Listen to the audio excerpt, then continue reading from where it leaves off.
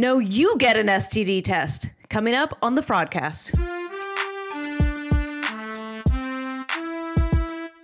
In the States or abroad, no one's safe from the talkers of fraud. In the States or abroad, no one's safe from the talkers of fraud.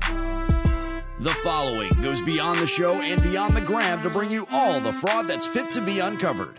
This is the Fraudcast, and now, here are your fraudcasters, Hanekawa and Katrina. Oh, hi. Welcome back, you guys. Hi. Happy quarantine, everyone. How we hanging in there? Happy quarantine, day 11. With me, as always, is Hanekawa. And also joining us by remote feed this time, instead of live in studio, we have Agent C. How are you hanging out over there? How are you doing, Agent C? I'm doing fine in my undisclosed location. Across town, because he can't come over to my house.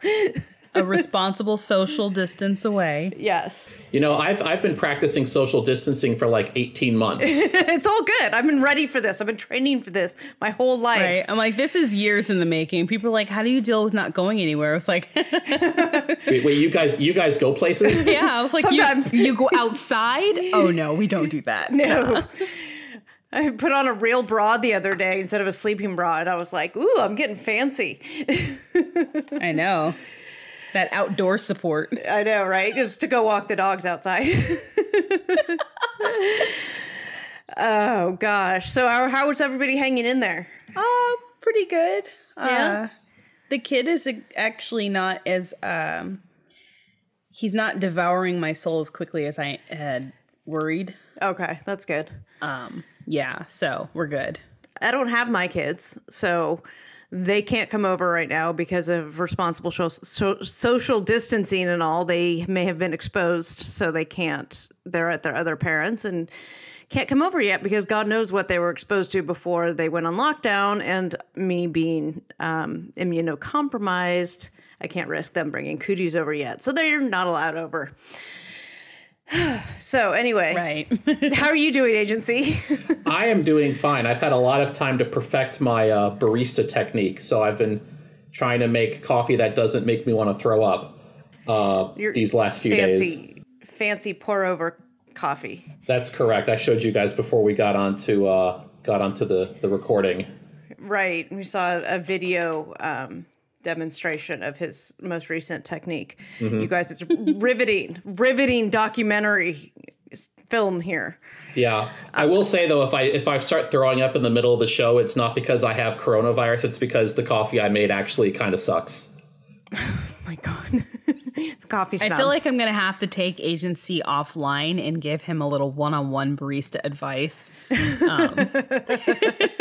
on how not to make your stuff too acidic when doing a pour over, because that's usually what kills people. Oh my God. I have no idea what you guys are talking about. I just put a K-cup in my Keurig and pour it. You know, I'm an alcoholic. I go to a lot of meetings where people make really bad coffee. I can't afford to be a coffee snob. Otherwise, no. There's a lot of bad coffee at the meetings I go to. So, yeah, I am a coffee slut, so I usually take it in all forms. My favorite is actually diner coffee because it's intentionally bad and it's pretty much colored water that's hot. And I'm like, this is fantastic. So diner coffee is its unique sort of treasure, I would say. Right? Yeah. I actually, for as horrible a human being as I am about coffee, I actually really like diner coffee. And I'm sort of sorry, not sorry about it. Right. It's like everyone's hidden dirty secret who loves coffee. They're like, we love going to the diner. It's all good to me. I guess I'm not, I'm kind of like you. I'm a slut. I'll take it in all forms. You know, why not? If it's there, I'll drink it.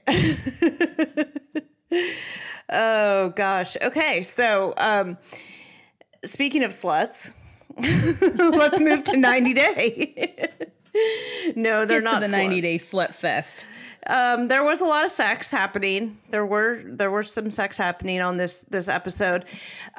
We don't have really any major fraud at the moment, so we're kind of gonna go.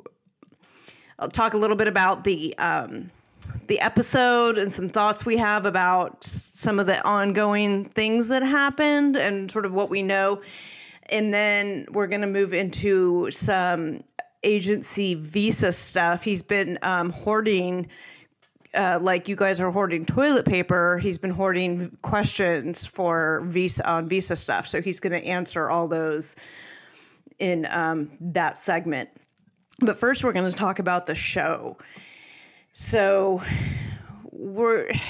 did we start the show with Lisa and Usman, or I can't remember if the show started that way? I feel like we always start the show with Lisa and Usman. Like, they're the openers and they're always in bed. Yeah, so they're waking up another morning after, I guess. Another one. So they're talking about Usman's concert that he has coming up to debut his video, his Baby Girl Lisa video, I Love You song. And she is really concerned about the female reaction that she's going to witness there. And then he takes her on a surprise visit, you guys. Very exciting surprise visit to the very room that he wrote her song in. And I swear to God, if she says, "Oh my God, this is where he wrote my song. Oh my God, it's my song. This is exactly where he wrote it. Oh my God." I swear to God, I wanted to punch her. It's like, I think each couple has like their own phrase that's repeated multiple times, along with he's a relationship coach. Mm-hmm. It's he wrote me a song, or the song was written for me. Therefore, anything related to the song, I have say over. It's so weird. Yeah. But he basically takes her to a closet. Right. With like some milk crates and a keyboard. Right. There's like this little DJ system, which is, I mean, if he made that song off what was in that room, there is more miracle happening than we know. Because... You know, that's the first time I've ever heard someone say he took her to a closet and then the story ended up on a good note. I know, without being pregnant, right? Yeah. Although, you know, given how Lisa talks about the song as if it's sort of a religious artifact, I'm surprised she didn't try to consecrate the space right there. You know, you're right. That's a good thoughts. Oh. Raw if dog. the friend wasn't there, maybe she would have taught him a little bit more about spontaneous American closet sex. Oh, God. Oh. Speaking of friends, so this was one of his Usman's business colleagues, and he comes over and they start talking. And this apparently is the guy who made the original video. Mm-hmm. And so Lisa doesn't like him because she has, you know, her thoughts and opinions as being the rap industry video director extraordinaire that she is. She's decided that the video didn't need to have the model in it, and it should have had her instead in this ghost urethral form. So she doesn't like this guy, right? And this guy is like, he's like insulting her with using like Nigerian slang that she doesn't understand, like right to her face, which I think is hilarious. My goodness. When he was like, he's just kind of like, it's a music video, like, and everyone who watches rap videos or any kind of music video knows that you rarely see the rapper's girlfriend or wife in a video, even if it's a love song or they feel like it was written about them. Mm-hmm. Like, that's almost bad juju. Like, you don't put your significant other in your video because that, like, means you're going to divorce. Yeah, I mean, the point of the song is to relate to lots of people, a wide audience. And you narrow it down, especially by putting a picture or a ghost form of Lisa into it. You're going to completely alienate, like, you defeat the purpose of the song. I'm no rap director, music director, right? But my personal thoughts are that you're trying to relate to as wide an audience as possible, right? So why would you limit it by saying, oh, it can only be about this girl who was the original girl that it was written for? To put it a different way, the whole point of the music video is for his fans to want to be baby girl Lisa. And so they need a stand-in that they can project themselves onto. And I hate to say it, guys, Lisa is not someone who his fan base can easily project themselves onto. You don't say. I know this is some Megamind material right here. Right. mind blowing. But on that note too, it's almost like the audience for the song is going to be women and maybe some men, but majority of the fan base that's going to be desiring Soja Boy singing to them about loving them is going to be women, and I don't want there to be a face that I feel I have to compete with in a song. Right. Like it's okay to like Lisa needs to let go of the fact. Okay, yes, the song was written for her allegedly. I mean, I have my doubts about that, but whatever. He tells her it's written for her. For all intents and purposes, it's written for her. She just needs to be okay with that. And the rest of it doesn't mean it's actually literally her in the video, even though she's the one that it was written about. Right. Like, and then can we say that having her in ghost form would almost make me think it was one of those. Do you remember that? Was he Puff Daddy back then when they sang that song for the rapper that got shot? And it had like his ghost image in the background. Like, I would think that the song was a memorial song. Right. If I saw like this random visions of Lisa in the clouds. This random white girl like floating in the background. That doesn't make any sense. His fans would say, God, Usman, you really don't look like your mother. Oh, no. People are already making those jokes, man. Yeah. Oh, my God. Yeah. Unfortunately, you can't avoid it when you date someone 20, 30 years your who could junior. be your actual mother. Right. Yeah. So then, I mean, they go on and they are trying to explain this to her. I guess they're eating. They go to eat and they're trying to explain this to her about her being jealous and trying to control the narrative of the video and stuff is actually hurting his career. And she's like, no, you don't care about me or him. I couldn't follow her argument exactly. I don't think she had an argument. She was just against anyone who didn't want to have a music video with her in it. I think that was pretty much her only vision of. And then she was upset that he didn't defend her, but right. I don't know. Right. Yeah. I don't know. Like, it was just a mess. And then she got all mad and she storms off because he's not defending her or whatever. And they're all, well, he needs to do this and this for his rap career. And she just doesn't want she doesn't want the female fans, and she wants her to be in the video. Like, all of this stuff, it doesn't make any sense when you think about it from a business perspective. And nobody's necessarily explaining that to her, though. They're just like, okay.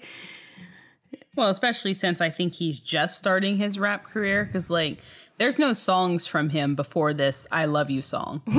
So her whole I don't know what's going on here, if he like decided to jump his career off with the show, because that's what it seems like is happening. There's nothing about him or from him except for some weird like telenovela type movie that was put out there. But honestly, I feel like everything he's doing now is what sets his music career off. And so she's really interfering, then like he's never going to get there. But didn't they show early, like the first episode, that he was like some sort of goodwill ambassador? What's that? What was that all about? Because it's probably local, like really local, like within his state, even local, like those places for awards he won, they have like websites-ish kind of, but there's no like roster to show he's a peace ambassador. Like if you go to the UN doesn't really, I don't feel like it tracks like that. So I have no clue like what it means to be a peace ambassador. Well, it could also be that where he is. It could also be that they like needed somebody from that part of the country and he was literally the only person who qualified. Yeah, I don't know. Or willing to do it. Right. Like he has all these awards and stuff, but it's like, for what? I don't know. Yeah. So the discussion all over social media and everything after the show has been this Lisa being so insecure about whatever the female reactions to him, and then her trying to control the music video. And neither of which are helpful to Usman. But I feel like nobody's explaining that to her. And I don't think she's going to listen to anyone who attempts to explain it to her. That she just needs to back off. Right. Whatever insecurity she has needs to be put to rest or something, because oh my God, we need to tighten up your Facebook. Yeah. I'd be like, tighten up, huh? Mm-hmm. Tighten up your coochie. How about that? All right. Anything else on them? No, I don't think I had anything else worth note. Okay. We didn't have Darcy and Tom this episode. I think they were in the previews, though. They are not in this episode. They might have been in the previews. For those who have already skipped ahead, they are going to be on the next episode. So I think they're just skipping. They probably don't have enough footage for them, so they're just skipping around the season. Okay. Stephanie and Erica. We finally meet Erica. Thoughts? I think she's cute. They both seem to be pretty... dare I say normal? They seem like it. I mean, if people, you're saying somebody with pink and blue hair is normal, then in my age, totally, in my age bracket, no, but yes. you're right. You're absolutely right. She's just this walking rainbow, and and she seems fun. I think a lot of people were laughing though at her saying her parents didn't know she was bi, like they questioned it. I'm like, she is a walking. She's literally a walking rainbow flag. like right. Like my gaydar is like an acquired gaydar, but like as soon as yes, parents, look. And she is this bright, colorful thing, but I don't feel like she's doing it in like that I'm putting it on for a show way. Like, hey, look at me. How some people like. I can't even think of it like it's not an affect on her, right? Like it seems like it's just genuine.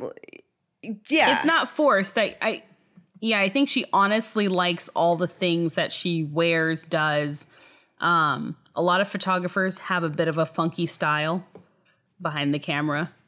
I have a pair of avocado earrings myself. Wild and crazy. Things I don't usually wear in public, and I work in a very serious job, so avocado earrings would probably not be the best thing to wear. But yeah, if anybody has seen the little things I have around here, squishy hamburgers, plushies, yeah, it's cute. But I don't feel like she's putting on a front of, hey, look at me, I'm so cool and different, Right, yeah. No, okay. You read that right. I would agree. Yeah. It comes off as genuine. Her style, her mood, everything comes off as genuine. Cool. It was interesting, her friends. Like, there's always the friend reaction when they go, oh, I've been talking to somebody for so long. And they're both just like, yeah, what? Because all these cast members are like, yeah, it's been 4 months. It's my soulmate. Love. I know it is. I'm ready to get married. And I'm like, oh, God. It's my soulmate. But, if you've been talking for 3 months, 4 months, 7 months, whatever. Like, it's not out of the realm of normalcy to want to go and visit this person that you've been talking to. So I don't think that in and of itself is what is problematic to these friends. It's they're my soulmate, I'm going to marry them. Exactly. So I'm going to share with you guys an observation I had about these two. And keeping aside, previous discussions about Stephanie, I think that given that these two are kind of I guess you could call them a trailblazer couple. They're the first gay couple that 90 Day has had on. I don't think they wanted to go very extreme with the kind of person they chose to be the first of that category. They didn't want to have like a Colton Larissa or a Danielle and Muhammad type pairing for that category. So I think they played it a little bit safe. Just given kind of some of the meta sensitivities that I'm sure exist around that kind of representation. Right. Not to say there won't be drama. Yeah, because if you put two women in any situation, you're going to have an ounce of drama. Hey, doesn't matter if you're straight, lesbian, bi. Okay, those are your words. You said that. Yes, because I know. Yeah, I agree. But they're really cute in their airport meeting, and so we'll see. We'll see. Their storyline seems to be a little bit along the lines of, Stephanie is very celibate and hasn't, is not this like super fast and loose woman. And, she's wondering, Erica's a very sexual person. Is she going to be okay with me waiting? Am I going to want to wait? Whatever. So it seems like that their storyline is going to be a bit about that, which we thought we were going to see with Ash and Avery when Avery's like, yeah, you're going to sleep in the other room. And we cut to them waking up in the same bed together. Later. She's like, I couldn't resist such a hungry man. Yeah. Should we just move on to them? That's the transition. That was the transition. That was amazing. And the producers are like, so did you go to sleep last night? She's like, does it look like I went together to sleep? I want to take a minute just to touch on, we all make fun of Ash's eyes, his big buggy eyes, right? His crazy eyes, everyone's commenting on it. He did come out on social media and say that he has thyroid issues and possibly Graves' disease, which is what everybody's been speculating on that caused his eyes to do that. So I'm just going to put that out there. He did come out and said, despite everybody making fun of him and all of this stuff, that this is the real situation. He did try to say before it was due to heart contacts, but it looks like he's come out and said it's a thyroid issue, which, it is what it is. It's not like you can do anything about it, It doesn't mean we're still not going to call him crazy eyes, but right. I can I can imagine that we all have some kind of health issue that we necessarily don't wish the whole world to know about. Like, why do I have to explain I have a health issue for you to stop saying I'm on cocaine? But that's what it looks like he had to do, Yeah, and people still don't believe it. But at this point, who cares? Like, the memes are going to be the memes. The jokes are going to be the jokes. Those who care to know and understand, that's their thing. What's that popular talk show host? Is it Yolanda Williams? What? I forgot. Okay. She has Graves' disease too, and I remember if you ever look her up, it's the same thing. So of course, my mom, being a nurse, was like, "Oh, that looks familiar." It's like, stop diagnosing people. So, yeah, but yeah, that's all that's not all we had on them, because Avery gets to meet Ash's brother, who sounds like he's really uptight on anything fun in life. No drinking, no pot, no foreign women, no sex. He does seem a little uptight. They meet for dinner. Avery orders an extra dirty martini, which for the record, I used to be my drink of choice. And Ash orders one, and I think it's really funny. And I texted this to you actually, because a dirty martini in and of itself, I think, is an acquired taste, because the dirty part is the olive juice. So you're drinking green olive juice with your vodka. It's kind of a sort of a unique tasting drink, right? And she gets it extra dirty, which means a lot of olive juice. And so he orders that. Right. She wants that shit cloudy. And I know exactly what she's talking about. So I don't know, for somebody who doesn't drink much, if at all, or drink those, to just go straight to an extra dirty martini, I think is a little bit steep learning curve for you, Ash. But hey, you tried it. I think he mainly ordered it, and this could be his relationship coach coming out to make her feel like she had an ally in the situation. Because for me, I would not want to be the one drinking alone, looking like, being judged as an alcoholic or something. I'd like my partner to get one too, so then the brother can be like, okay, whatever. Like, it doesn't feel like you're ganged up on. But the look on his face when he took that first sip was like, holy shit. Or like a nice glass of wine or something like that. Yeah. Some what is that? Moscato, something. That's what I'm saying. He went like a dirty martini is that's some unique tasting. That's a unique taste.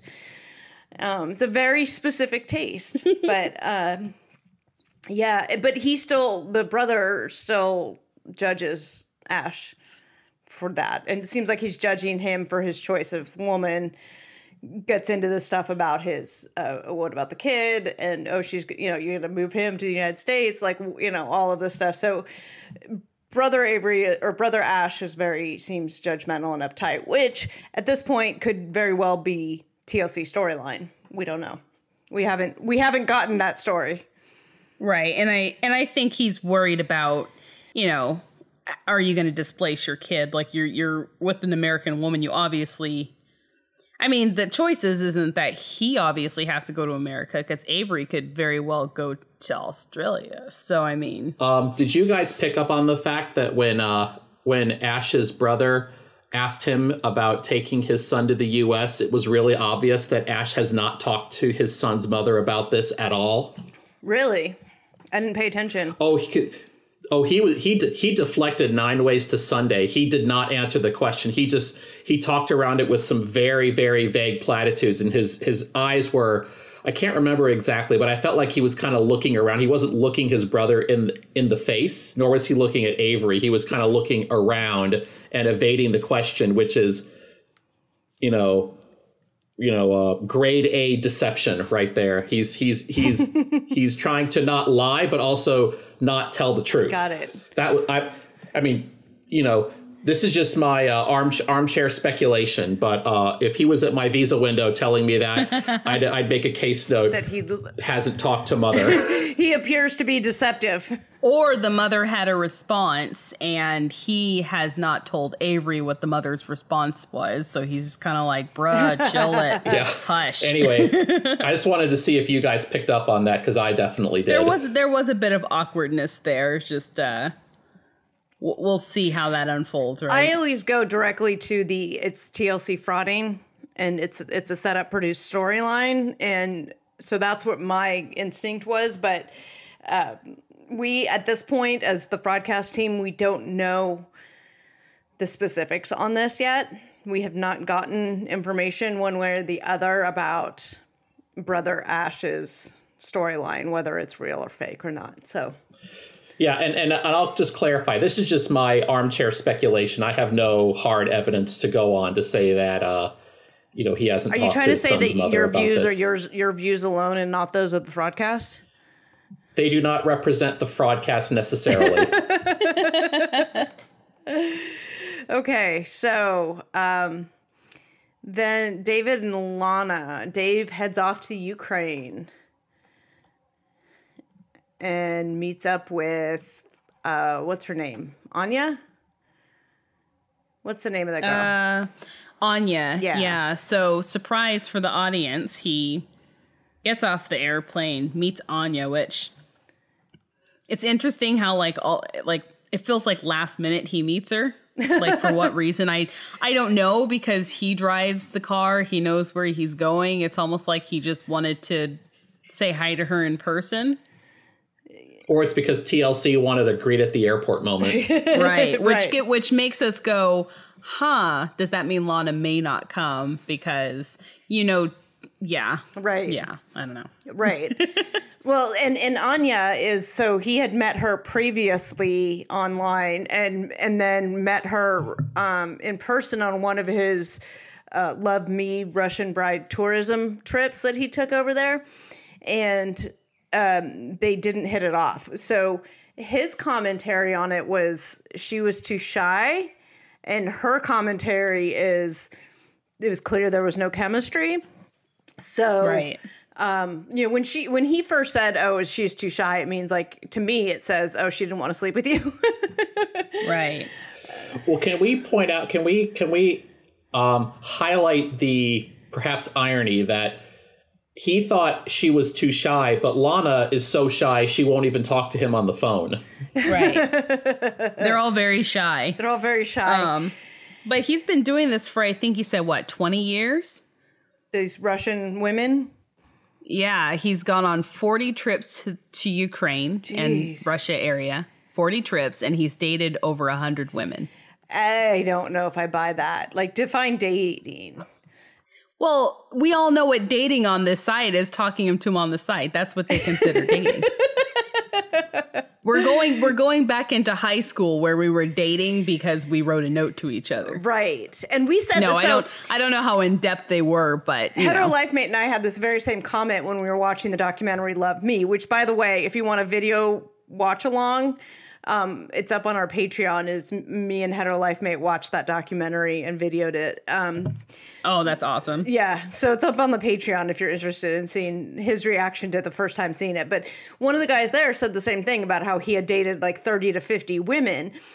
And we're like, well, what did you find dating? If it's like, did you email them and they emailed you back? Which, by the way, was on the show on the movie was $10 a pop, coming and going. You pay for both of those, so that's $20. Well, and these men have the means to talk like that. But I think like just how we are witnessing with like Caesar and Maria, and then Dave talking about Lana in the past, I can imagine that they put more eggs in their basket. Mm-hmm. So when they go out there, maybe if this person and this person and this person doesn't want to meet, okay, I at least met two of them.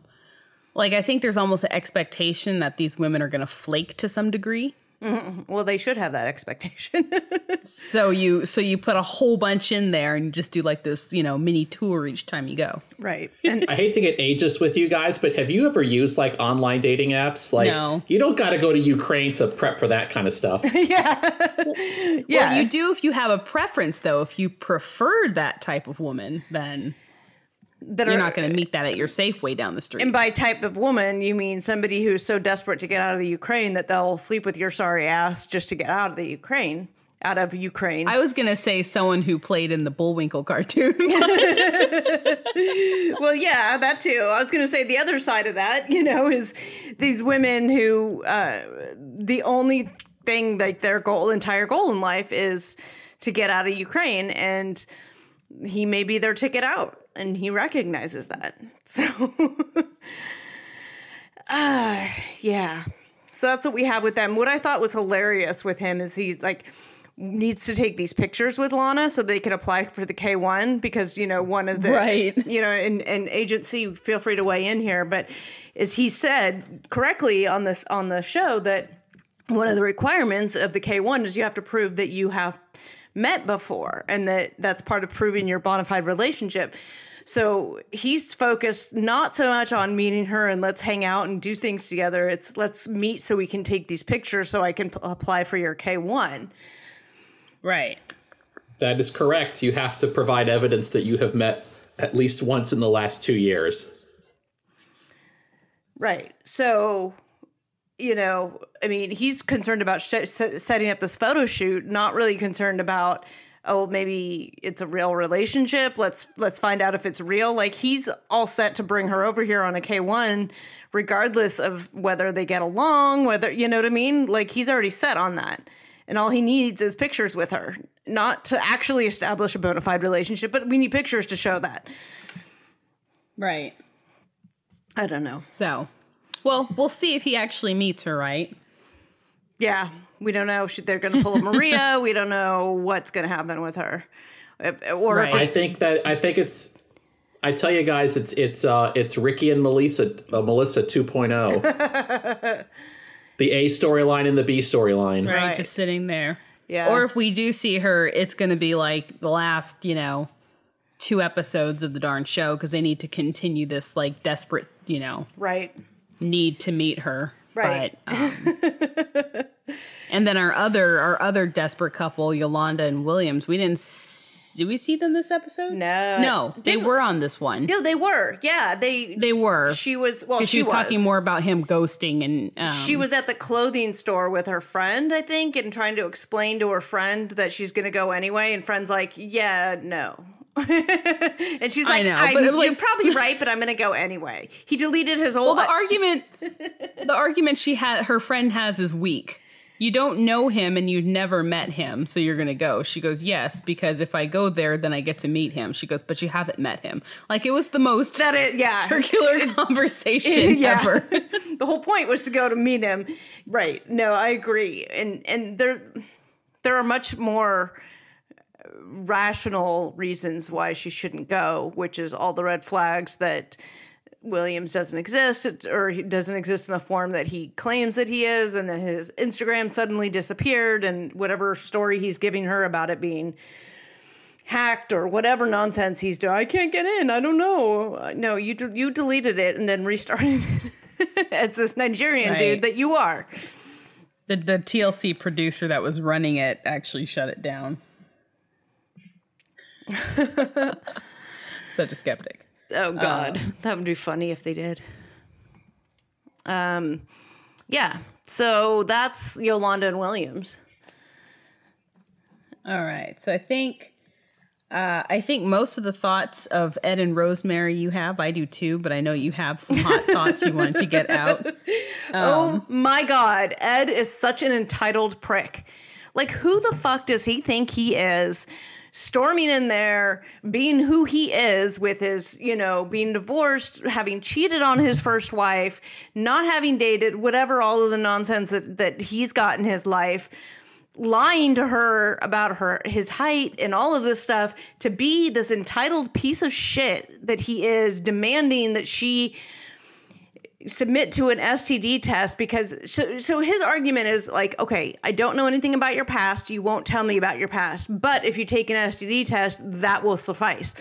Those two things don't equate to each other. Like, taking an STD test and being free of STDs still doesn't explain any of her past. So if your thought is genuinely that you want to know what her past is, then talk to her about that, right? And talk to her in a caring manner, that of a concerned boyfriend, or, wait till she brings it up. It's clearly painful for her, right?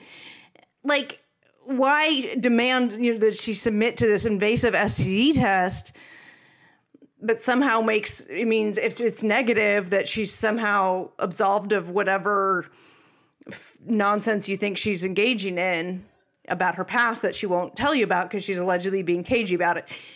I think he's an entitled piece of shit.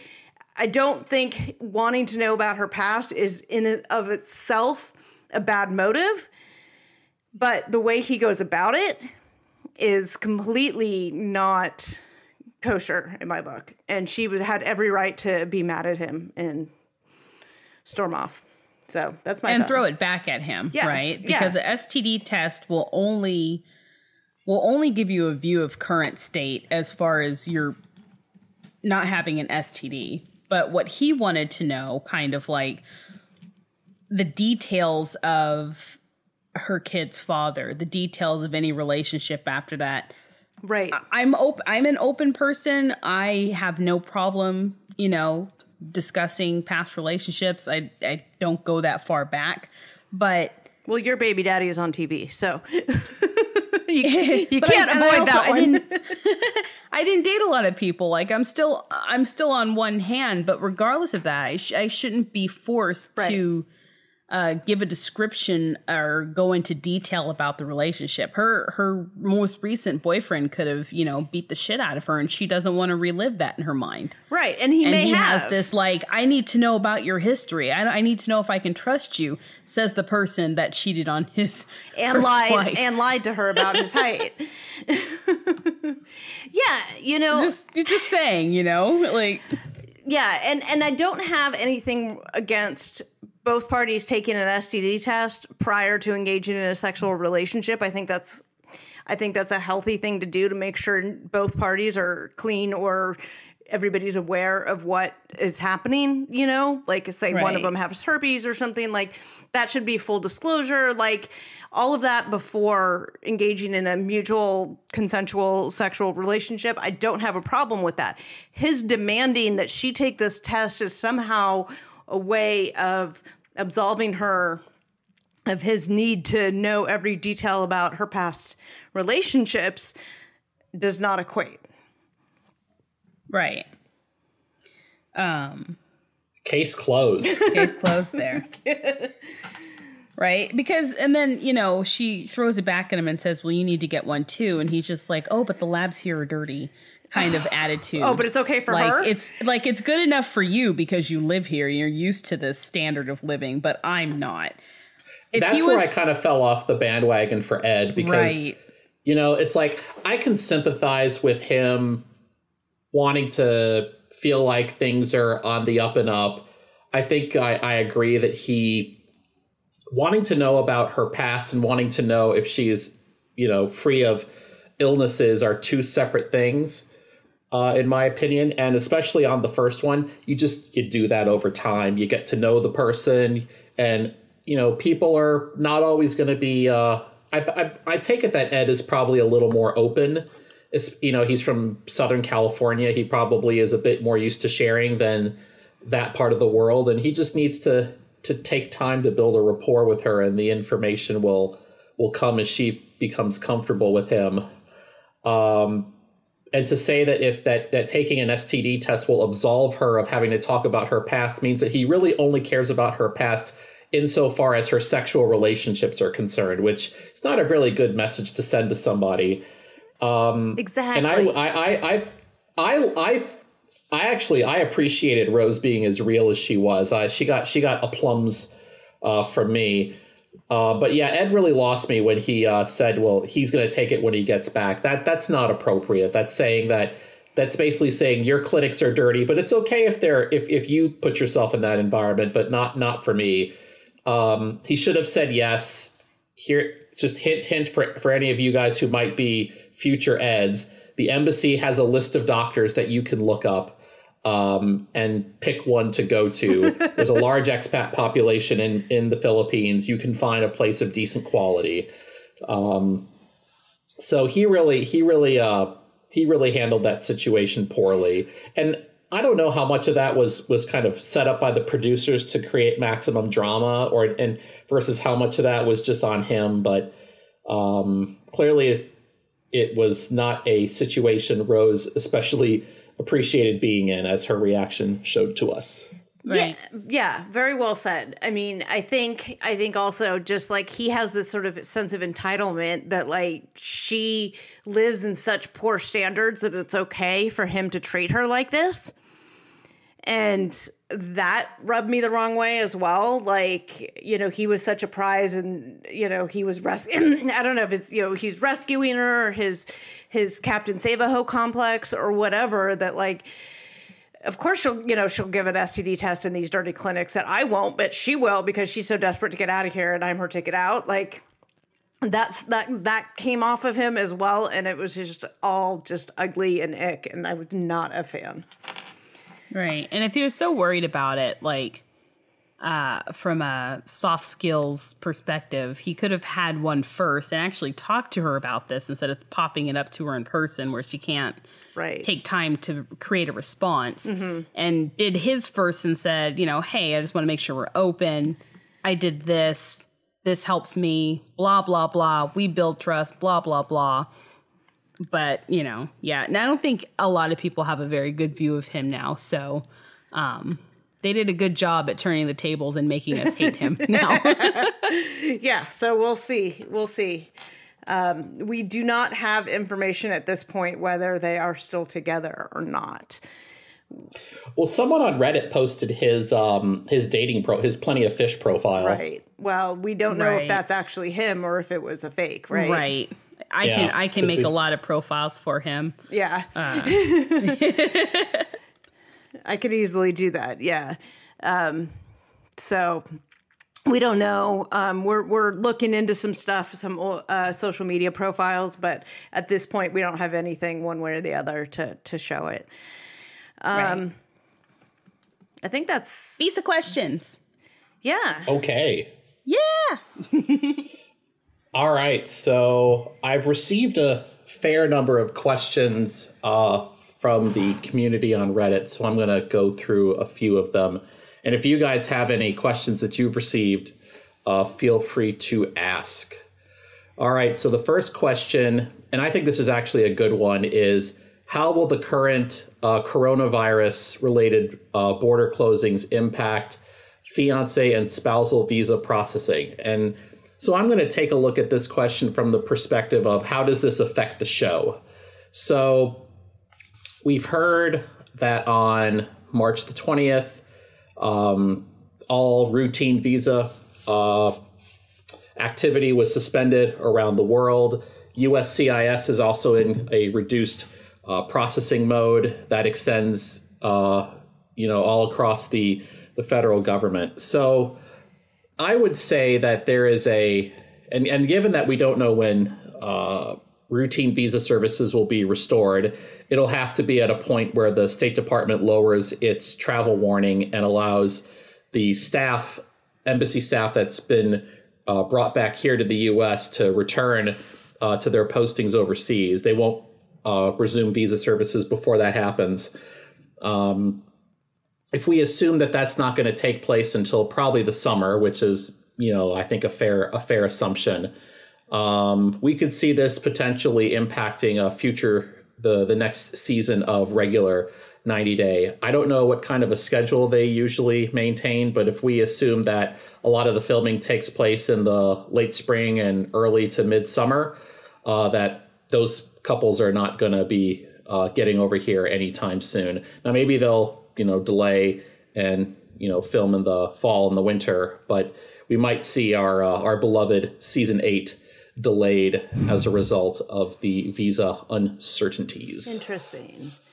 I have a question for you that came via Twitter that says, I have a question for agency. I know that we're done with season 7 of 90 Day Fiancé, and you guys found Blake and Jasmine totally boring. I did too. But I wanted to ask agency if someone who had applied for the visa lottery and did not get one would raise a red flag if they then applied for a K-1 visa, or if this info would ever be known.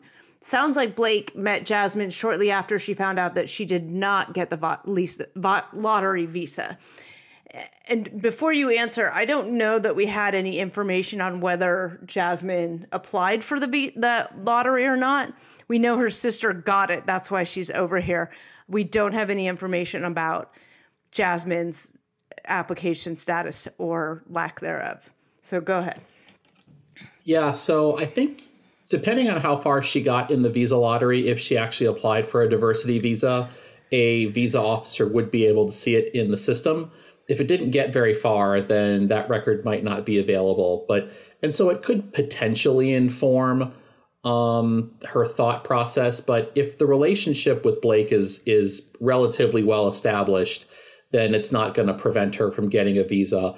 We also need to keep in mind that Jasmine is from Finland. Finland is a visa waiver country, very low overstay rate, low incidences of illegal immigration. So the radar is just not up for people from Finland. So I don't think the fact that she may have applied for the DV is going to really negatively impact her. Now, if she had been from, like a country in West Africa or South America or Southeast Asia, then potentially it could have impacted her. Got it. Okay. Next. Okay, so I'm going to take another one from Reddit. This one goes back to our favorite persona non grata, Jeffrey.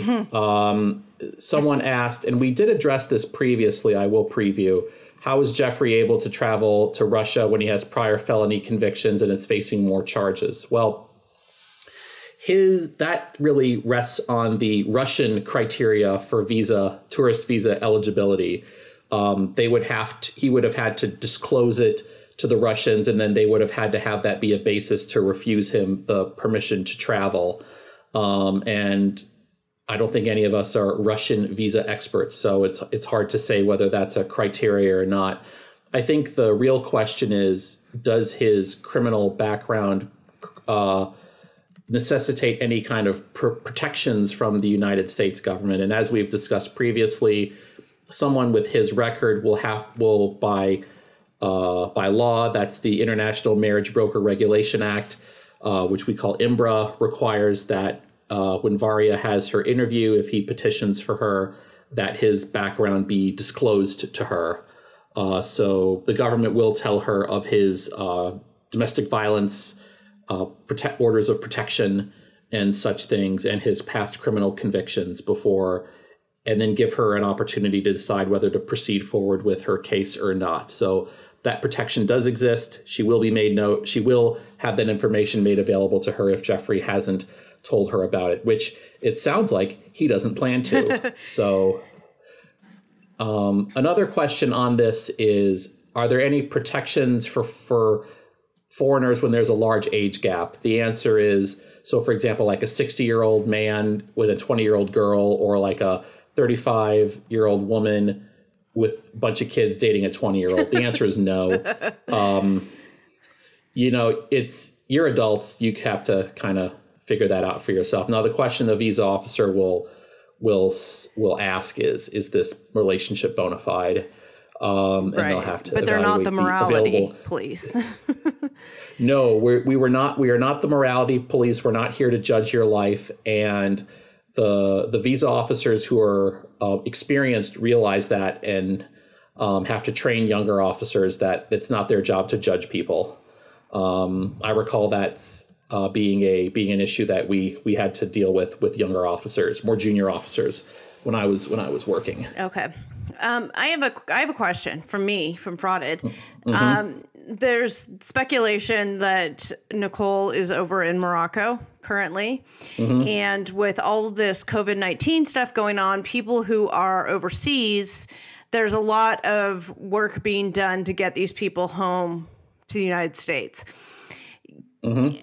I suspect they're working with their consular officers, because they're talking about going to the embassies, and the embassies are coordinating whatever, getting them out of the country.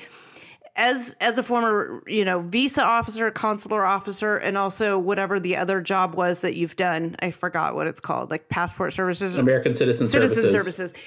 Can you talk a little bit about what is going on in the world, getting people like Nicole back, if Nicole were to want to get back, if she were over there for real?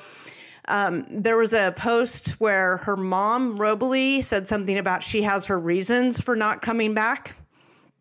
Allegedly, mom's sharing the story that she's over there as well, and that she's not coming back at this point. And somebody asked her why, and she said she has her reasons. So just if you could talk a little bit about, from my own curiosity, what is going on with getting these people back to the United States.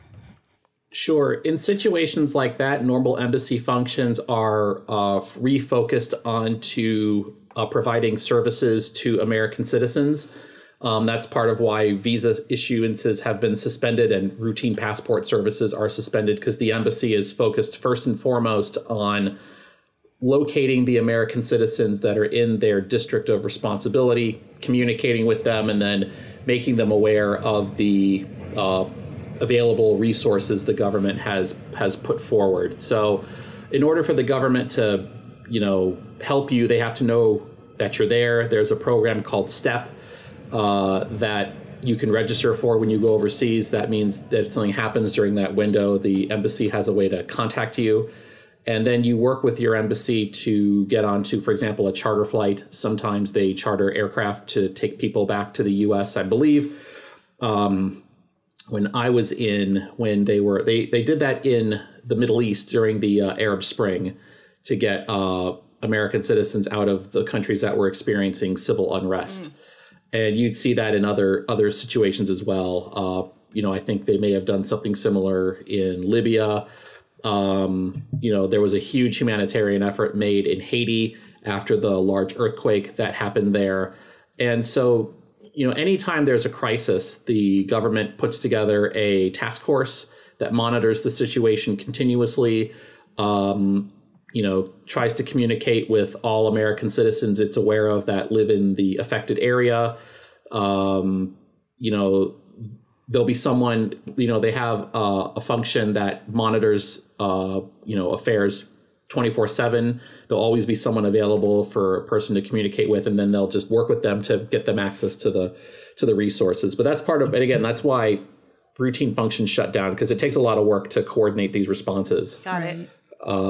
And some people had reached out in addition to that and said that the hassle of the process that they were suggesting for people to get back from Morocco was more trouble than it was worth.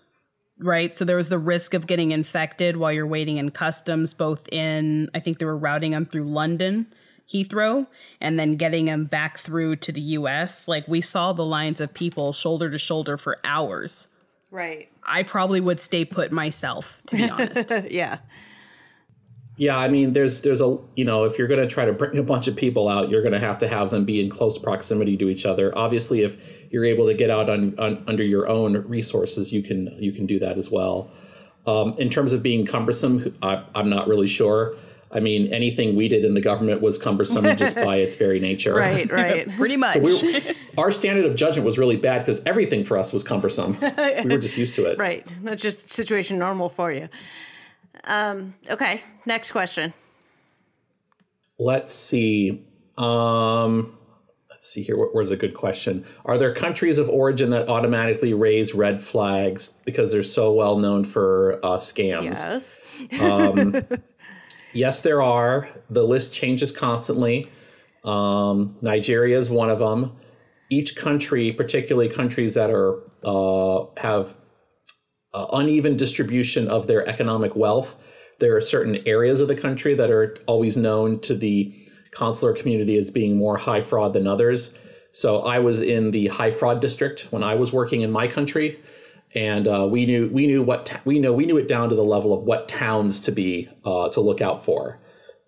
So there's always going to be regions where there are concerns, and it shifts constantly. Because countries go through periods of economic growth, periods of economic decline, civil unrest, and all sorts of other things. But you can typically make the list up yourself.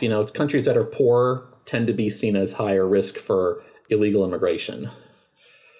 Okay. Let's see. If a U.S. citizen has felonies, how does that affect visa processing? As far as I'm aware, I don't think the mere existence of a felony affects the ability to apply to petition for immigration benefit. I will have to check on that. So, if I can already feel the ground shaking, I'm sure someone thinks I'm saying something wrong. Now, I think that there are certain categories of crime that can make you ineligible. For example, committing immigration fraud. I thought you were going to say committing murder, and I'd be like, well, that too. I mean, if you've I don't know, maybe you're in jail, maybe you're in prison, maybe you've served prison time for a murder and you're out now, and you want to marry Svetlana. I don't know, that it was writing to you while you were in prison. We have a that's when the protections of disclosing prior crimes would come into play to help protect people like that. As far as what can get you disqualified from ever being able to petition at all, that's going to require a little bit of legal analysis that I haven't done. But I don't think it's a carte blanche prohibition. Got it. So if we have like a 90 Day Fiancé Love After Lockup mashup where the pen pal was a foreigner and now they want a petition for them to get over the United States. 90 Days After Lockup. I smell a crossover. 90 Days After Lockup. Oh, man. TLC, are you listening? Let's see. All right, let's look at some other ones. We've got time for a few more. Someone's asking about visitor visas and why foreign fiancés don't always get to have their families come over. That's because if you're from a country that's seen as a high risk of potentially overstaying, they're going to refuse the case. That's a lot of times why people have to pursue the immigrant visa route, is because they can't get over on a non-immigrant visa, but then their family can't stay because the family generally can't get a visa because they're also seen as having overstay risk, which is it's a constant headache for people. All right, I think we got time for one more. I think that's it for the questions I want to address this time. Okay. Someone did ask a question requiring a bit more, I think, time and preparation, but maybe we'll want to get to at some point. It's not a particularly happy topic. It's on the topic of child brides. Oh, yeah, that's an interesting topic. It's a very complicated topic, and so one that I can't give justice to in just a few minutes. Okay, well, excellent. We'll save that for a future episode.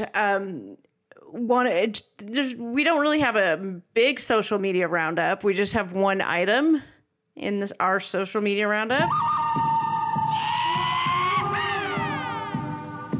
And that is that Mike of the Aliens and Natalie got married in Washington. Woo! They got married recently. It's been out there all over, and congratulations. That's within the 90-day window of when she came over. So it was just a matter of time before that wedding certificate turned up. So there we go. That's it. That's it for social media. Shameless self-promotion. Close out. All right. You can find me lurking on the 90-day subreddit. Or you can find me at my website, askthevisaofficer.com, where I provide a variety of visa-related services.